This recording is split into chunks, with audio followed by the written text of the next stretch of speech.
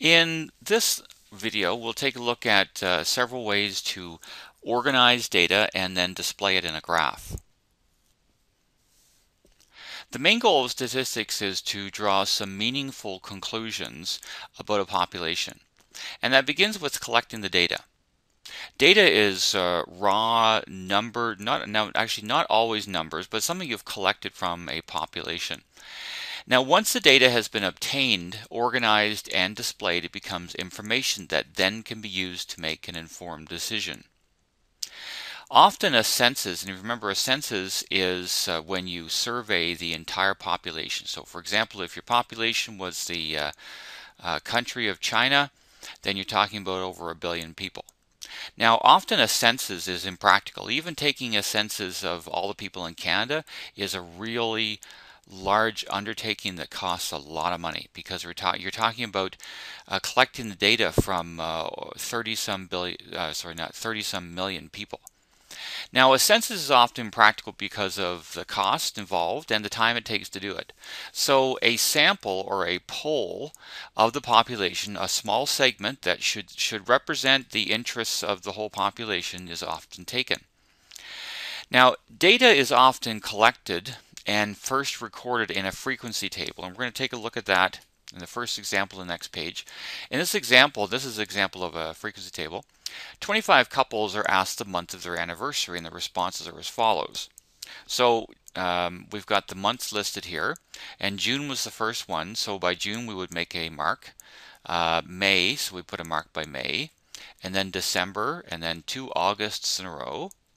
A July, so put a mark there. September, January next, and then June, October, July, a March, June, another August, February, December at the end there, a second May, another June, a July, the first November down here, and then another June. Now there's 4 Junes right now, so we make another one, we make a slash through it, and that symbol means 5. Another July, a December, and then 2 Augusts in a row. So now this last column is the frequency part. Frequency means how many of each. This is really just to keep track of, and then we count. So there's 1 January, 1 February, and then 1 March. Now there were no anniversaries in April, so we put a 0 there. 2 in May, 5 in June, 4 in July, another 5 in August, and then 1 in each of the next 3 months, and then 3 in December. And so that's the beginning of organizing that data into a frequency table. And we're going to graph this in a later example. Now the thing about frequency tables is they show the frequencies, but not the original data values. If we go back and look at that, if you didn't have this over here, if you just had the frequency table, then you don't specifically have this unless you go through and say, okay, that's January, that's February, that's a March, there's a couple of Mays here. So you don't see the original data points, especially if they're numerical. Now a stem and leaf plot is one way to display the data, and we're going to take a look at that in example 2. It shows the frequencies a bit indirectly, but I'll show you what I mean by that, plus all the original data values. The stem and leaf plots are a convenient way to compare 2 different sets of data, and we'll do that actually in example 3. In example 2 it says in the town of Winterville the number of days in December that at least 1 centimeter of snow has fallen has been collected over a 20-year period, and the data is as follows. So this 23 means in that year there were 23 days in December that at least 1 centimeter of snow fell, and this next year there were 9 days in that month, and then 15 in that year, etc. So to draw a stem and leaf plot, you make kind of like a T here, and this is the stem, and the leaves go over here. Now, if you look at the numbers, the largest number here is 30, and the smallest, I believe, is 4. Yeah. So there's numbers in the 1s, the 10s, the 20s, and there's one number in the 30s. So for the stem, what we'll do, this 0 means the 1s. So this is actually the tens digit. This 1 will mean tens, this 2 means 20s, and this 3 means 30s. Now this 23 would go in this row then. So this 2 means the 20s. So then what we would do is we put a 3 here. So that means that that 3 means actually 23. So there was a month with 23 days of snow of at least a centimeter in this town of Winterville. So the next number is 9. So we would put a 9 here. 9 is the same as the number 09. 15 is next. So that would go across from the 1. So we put that 5 there. That means 15. 13 would go right here, so we put a 3 here, so that means 13. And 30, so we put a 0 here. 5 will go over here right beside the 9, so that means 5. 20, so we put a 0 there. 7, so 7 will go over here. And then we have a 14, so that goes in the tens row. 21, so we put a 1 there. 9 here. 25, so a 5 here. 10, so we would put a 0 here, so that means 10. 4 will go here, and then 24 will go right there, the 4 right there. 16 will go here, and then we have a 26, and then an 18, so 8 there. A 15 right beside it, and a 14. So that's a stem and leaf plot. So when I say it doesn't specifically show the frequencies, it kind of does indirectly. That means that the number of days between 0 and 9 were actually 5, because you can count there's 5 numbers here. The number of days in Winterville, or years, sorry, that there were at least 1 centimeter of snow between 10 and 19 would be 1, 2, 3, 4, 5, 6, 7, 8. 8 out of 20. Okay, so it does really show the frequencies, but not directly. Now in example 3, it says in the town of Smithstown, the number of days in December that at least 1 centimeter of snow, so same kind of data as in example 2, has been collected over a 20-year period. And so the data is as follows. So this is what I mean by it's a good way to compare two sets of similar data. And so what you can do is extend this over to the other side. And so for the 8 here, and of course these are the leaves here, we would put an 8 here, 13, so a 3 there, 21, and then a 7 comes in, and then a 5, 14, 11, 6, 3, 4, 12, 16, 5 goes in the first row, a 7 and a 2, and an 8, and then 10, 0 there, 18, 11, and 12. And so there's the stem and leaf plot for Smithstown. And so it's an easy way to compare the two of them, because this is the stem, sort of the category, and we can say that in Smithstown there's a lot more years that there's, well, under 20 days of snow with at least 1 centimeter.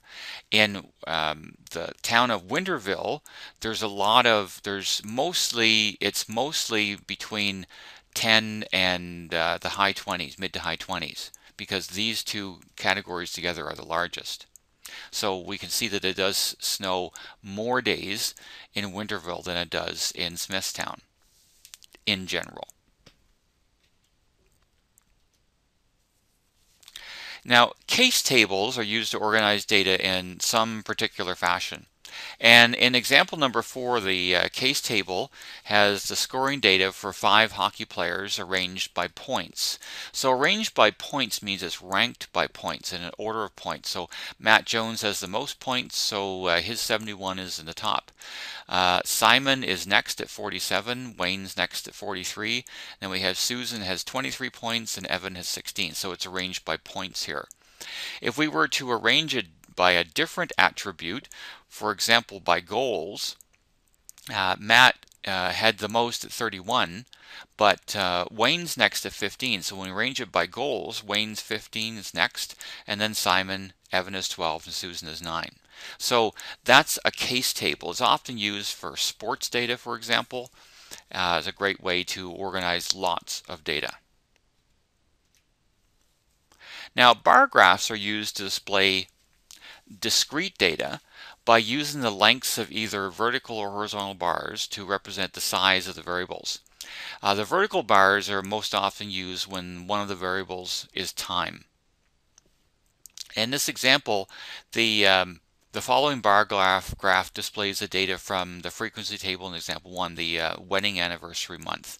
And so, for example, remember January had 1, February 1, March had 1, April had none, May had 2, June was 5, July was 4, etc.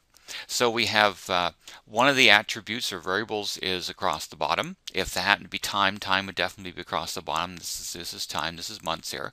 And the frequency just goes up the side here. So that's an example of a vertical bar graph. Now, pictographs are often used to display data using symbols. So in this example, we've got the population data from 2006 for 5 northwestern Ontario and Canada towns, Kenora, Dryden, Sioux Lookout, Red Lake, and Ignace. And it says the population, and this is in thousands. So for example, for Kenora, if we count here, each of these people means 1,000. So 1, 2, 3, 4, 5, 6, 7, 8, 10, 11, 12, 13, 14, 15. So that means that Kenora's population is about 15,000. Dryden, there's 1, 2, 3, 4, 5, 6, 7, 8. So Dryden's population would be around 8,000 in 2006. So Lookout's about 5,000. Now notice the last two in Red Lake, there's 4 whole people, so that means 4,000, and then a part of 1.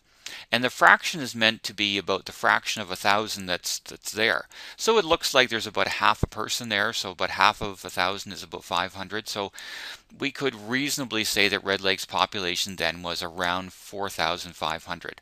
The same with Ignace, there's a whole person, that's 1,000, and then a part of 1, so that part might be, it looks like about half, so 400 or 500 people. So Ignace's population then was around 1,400 or 1,500.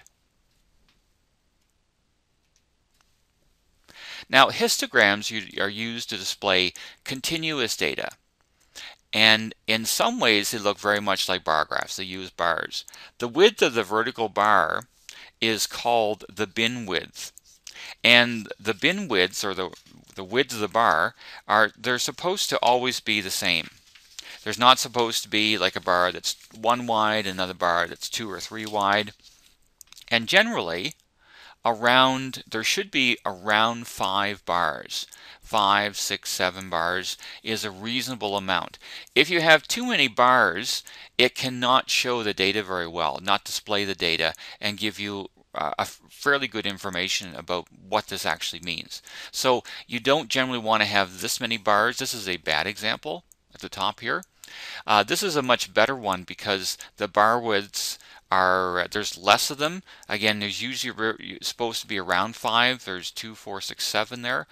And so the categories would be grouped together such that you have somewhere around 5 vertical bars for your histogram. And in example 7, we're asked to create a histogram for the following 15 test marks. So the test marks, if you look at the table on the far left, are 65, 70, 72, etc. And so we could make a frequency table. And notice that the lowest mark here is in the 60s. So we could make the bin width 5 marks from 60 to 64. And then 60, so that's actually 5 numbers, even though you might go 64 minus 60 is 4. So it includes 60, 61, 62, 63, and 64. So there's actually 5 numbers in that category. 65 to 69, 70 to 74. Again, I've got 7, so somewhere around 5 vertical bars. And then the highest mark, if you look here, is 91. So that's the highest category we need. So if you count here, the 60 to 64, there's only 1 in that category, so the frequency is 1. I skipped the part where we do the tally here. 65 to 69, there's 165 here, and there's another one down here, so the frequency would be 2. And then you could do the rest of them. Now, this has been created using a program called Fathom, and so this is the first bar is 60 to 64, so we would put the beginning of the first bar here, and then 65 is the beginning of the next interval, so 65 goes there, and then this bar is actually 70 to 74, the beginning is 70. And so there's a height of 1 here, 65 to 69 is 2, so this is too high, etc. Marks down here, and the frequency is here. And so that's what a histogram would look like for this test data. Now, some information that you can read from the graph. First of all, notice that most of the students scored between, and that's the middle 3 bars here, most of the students scored between 70 and about 85. So a large part of the class scored in that interval between about 70 and 85. Notice that everyone passed the test. The lowest mark was in the 60s, so everyone passed, if 50 is a pass. And we can also see that no one scored between 85 and 89 because there's a 0 for that category. So that's some information that you could glean from that test. From that graph, sorry. And so that's a few ways that you can organize data and display it. And that's the end of the lesson.